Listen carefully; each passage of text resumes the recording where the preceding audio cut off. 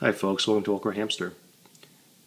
In Marcus's bedroom, we also have a sound machine. This one's by HoMedics, and we turn it on whenever he sleeps, whether it's daytime, nighttime, and we always keep the rain sound. The creepiest sound is a heartbeat. I hate that one. It's not bad. It was like $15–20 on Amazon. And what's good about it is that I don't think it helps him fall asleep. I think it helps him stay asleep, because in our condo the floors are wooden, so a lot of times we're trying to sneak past his bedroom, and the floor creaks and everything, so it kind of muffles the sound, muffles the noise coming from the outside.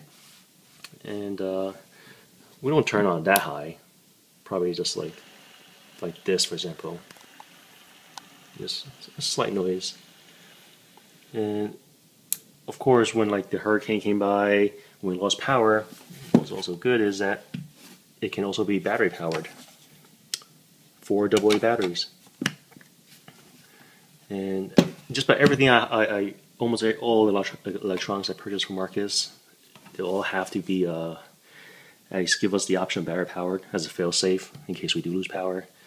And well, I think that if any parent out there that needs to sneak past their kids' bedrooms, I would just recommend getting a sound machine.